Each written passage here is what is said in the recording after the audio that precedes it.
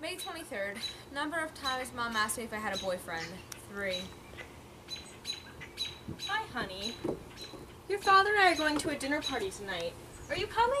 You should really bring a nice man with you. You're 30 years old, you know. I do have a boyfriend. His name is Daniel.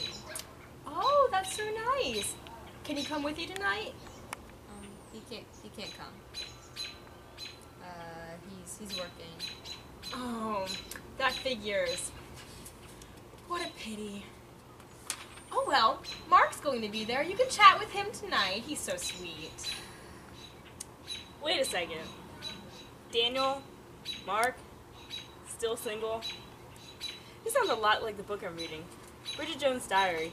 But it's in England, and she thinks she's really fat and she can't find any men.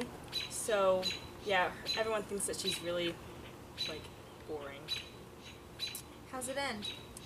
I bet she turns into an old maid because she doesn't listen to her mother. Well, I can't tell you that, but I think you're going to be pleasantly surprised.